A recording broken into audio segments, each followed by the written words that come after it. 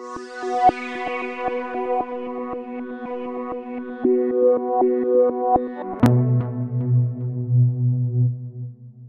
this video, I will explain to you the water, nutrients, carbon and food nexus. Water, carbon and nutrients are required to produce food to feed our cities. The food that you consume every day contains energy, and this energy is required to keep you alive. It is associated to carbon in food, as carbon is the major component of fats and hydrocarbons that you eat. The food you consume also contains nutrients.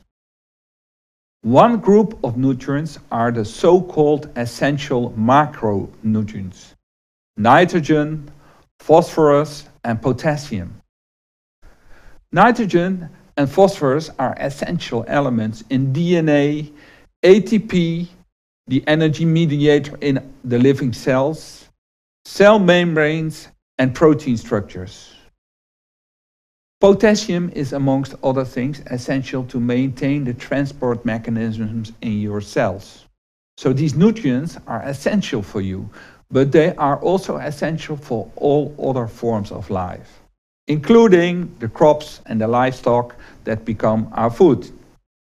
So, to produce the crops for our cities, these nutrients are urgently required. If they are not supplied in sufficient quantities, agricultural yields will drop and food security is put at risk. For potassium, this is not so much of a problem, as it is abundant in the Earth's crust. Similarly, nitrogen is abundant in the atmosphere and can be fixed from the air via natural processes or through man-made technologies, also known as the Haber-Bosch process. This chemical process produces N fertilizers from atmospheric N, which is then applied to agricultural land, but it requires a lot of energy and fossil fuels.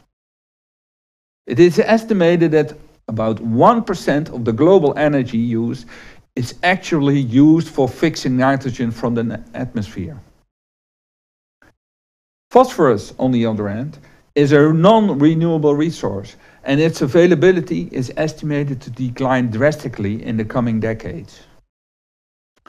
And what about carbon then? Carbon is not in short supply because plants can fix it from the atmosphere using photosynthesis. But the carbon in the soil that these plants grow on can be a problem. Carbon in the soil is essential to maintain the soil structure and its properties. It increases the ability of the soil to hold nutrients and water and to resist erosion and to sustain the soil's natural biology, which is essential for crops to be resilient against pests. In this way, carbon is essential to maintain food production, to prevent water eutrophication, and to mitigate land degradation. And finally, of course, water. Water is the linking element between all the others. Water dominates all flows in the city when measured in weight. As you know, water becomes increasingly scarce around the world and in coastal regions, as you can see in this image. Furthermore, cities compete for water with agriculture, while agriculture is responsible for about 70% of the total global water use. It is often the demand of the cities that gets priority. For instance, for drinking water production, or for hydropower. But also carbon, potassium, nitrogen and phosphorus that enter the city leave the city via the wastewater. So the challenge is one of recovery of these valuable components from so-called organic waste streams or biomass and to reuse them in agriculture for food production. Are you ready to join me to turn waste streams into resources?